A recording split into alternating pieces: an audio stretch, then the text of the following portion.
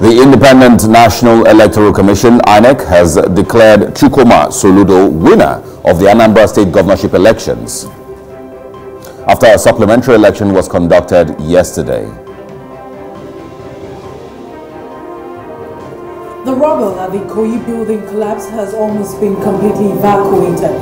The families of the victims who were no more seen hanging around the venue are still hoping for miracles as rescuers continue the search. And of course, this morning we will be reviewing the major stories making headlines across the papers this morning with Tunde Kolawole.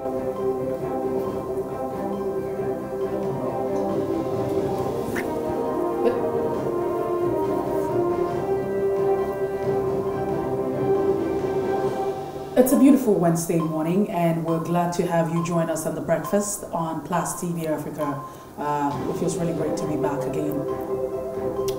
I hope you had a wonderful... Yes, I did. Good morning. Thanks for joining us. It's Plus TV Africa here on the breakfast, and we hope that you, of course, enjoy the next 2 hours with us of, very interesting conversations. As always, we're going to be going back to Anambra State this morning to, of course, have a quick review and discussion concerning the elections. Chukwuma Soludo has officially been declared winner by the Independent National Electoral Commission. And of course, from Anambra, we're back here in Lagos, where we will be looking at the search and rescue efforts at the Ikoyi building collapse. This is some of the conversations that we have this morning, amongst other things. Good morning and welcome. As always, we start with some of the top trending stories, the big stories that have made conversations across Nigeria in the last 24 hours. The first one, of course, is in the National Assembly, where the Senate has gone ahead to approve electronic transmission of results.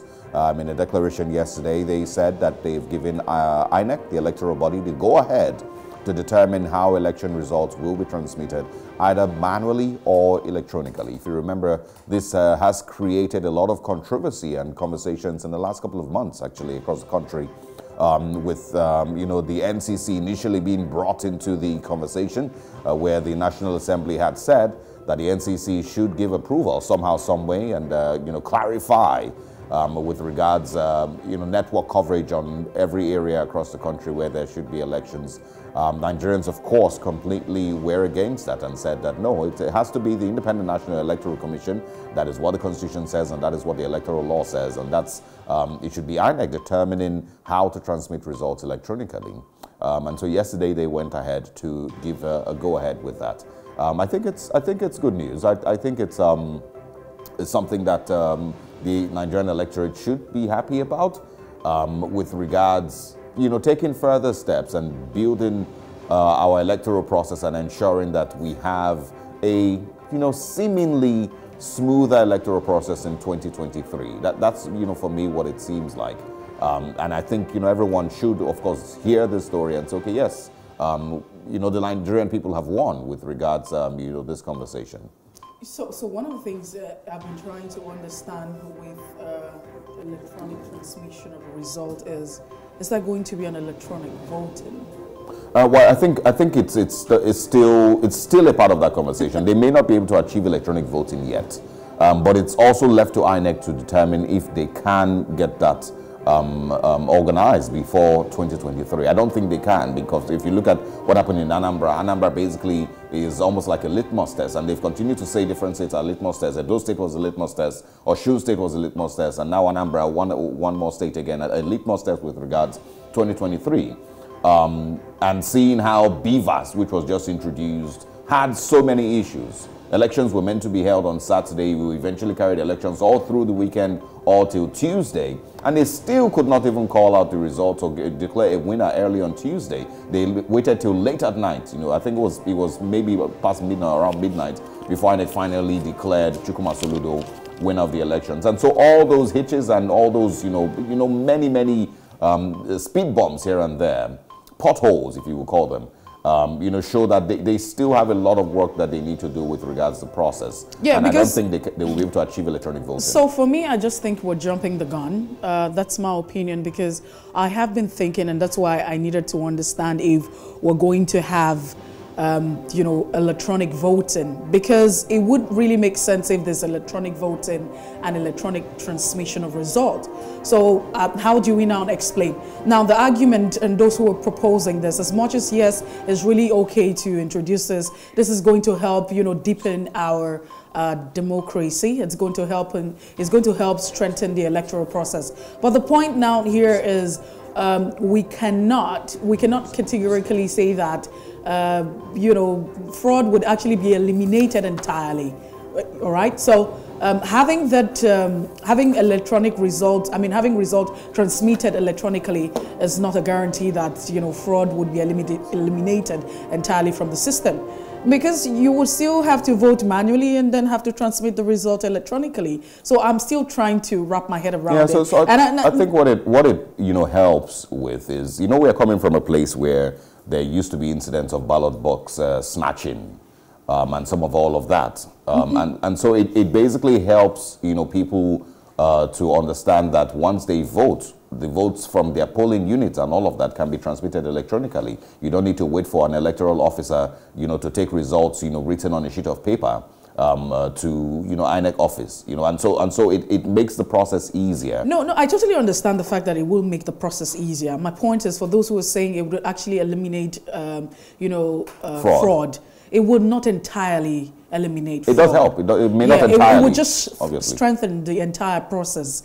but it will not eliminate, because, like I mentioned earlier on, if we have to cast our vote manually and then transmit the result electronically, within that particular process, a lot's going to happen. That's also not going to stop the issue of vote buying as well. I mean, other issues also. So, but we just know that, hey, we're heading somewhere. It would hasten the process. For instance, you know, see collation of result. It would actually save time, save cost. Yes. I mean, because all of the spending of monies and all of the time, we will probably have to announce the result. But also, there are several factors we also need to consider, which is a major issue. Service providers, the issue of network is also, you know, on top of the list. I also have a problem that since we introduced, you know, the smart card readers in 2015, we haven't really, you know, sit back to even ensure that we don't have the same mistakes, especially with the introduction of the beavers. Now we're hoping that maybe in 2023 we're going to have the beavers introduced. And what are we doing? Did we have a test run and all of that? Now in this election, one would have actually expected that we probably would have had, you know, the Anambra election, which is the closest election,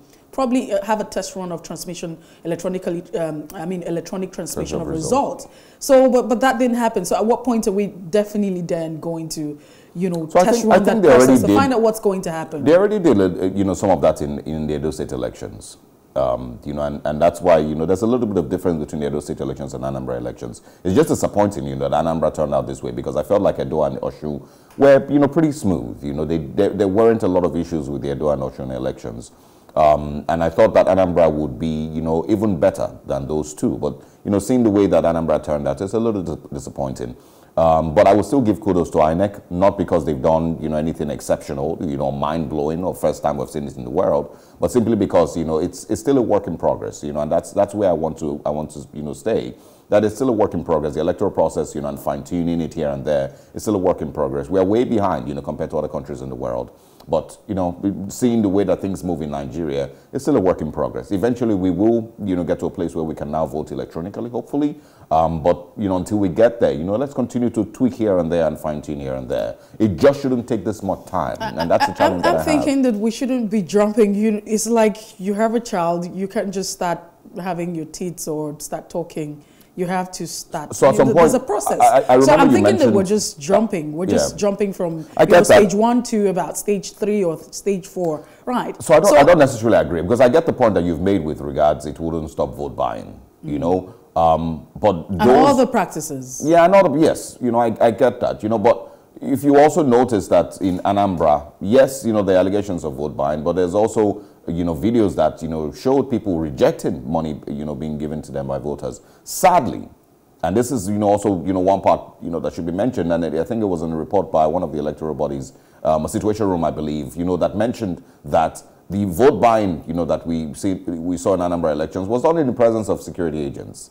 Policemen and the likes were there when people were buying and selling votes, which should be illegal. And so it's not just INEC. There's so much, that still needs to be, so much that still needs to be done with regards to the process. We also mentioned, in the course of our discussions that, polling units weren't open on time. Electoral officers didn't get to the polling units on time. There are places where there were also issues with transporting, that's not the function election, materials and all of that, which is embarrassing.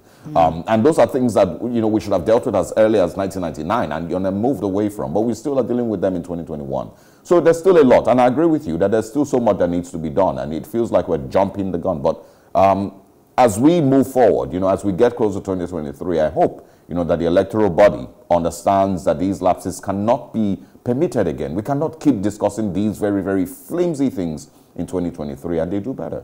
So I'm just trying to remember, there's this particular parable that says if you want to eat like a dog or maybe a dog or a goat or something, you have to eat it very well. My point here is, if we want to, I don't remember which of the animals, but my point here is this: if we want to, I think it says if you want to swallow a frog, make sure you swallow a big one. Exactly. So that's the point. And I was like talking about eating a dog or a lion. No, my point now is this: if we want to introduce technology, in our elections to help strengthen the entire process of our elections, it's important that we do it from start to finish.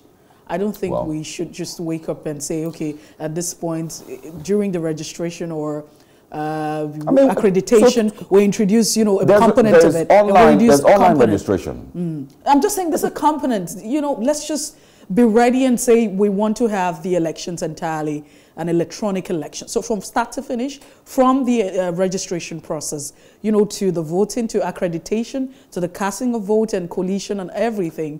I'm thinking that, we should just, that's what I'm thinking, that's my thought. Well, of course, we're a nascent democracy, once so again, we're getting there.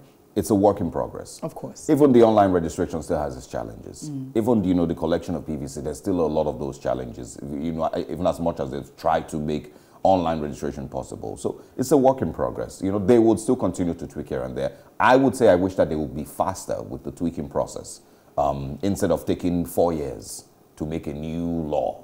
It shouldn't take that long. We have 4 years before the next election. You should be able to do whatever checks and balances, dot whatever I's, cross whatever T's in 4 years. It's enough time. Absolutely. And so it's a work in progress. Let's, give them a little round of applause for this one. The National Assembly and INEC, and we'll see what changes between now and 2023.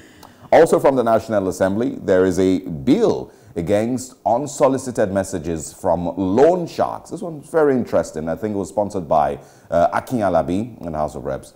He basically, took the complaints of many Nigerians. I've received a couple of those phone calls. Your friend, Oyetunde, some random name that I've never heard of in my life.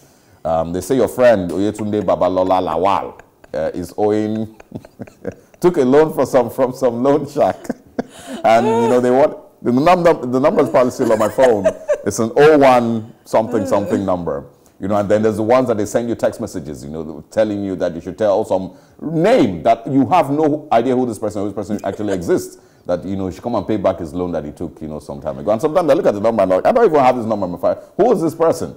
Akin Alabi is saying that, these are tactics. I doff my hat for him. That loan sharks, are using shaming tactics in order to, get their monies back from Nigerians who have taken loans from them.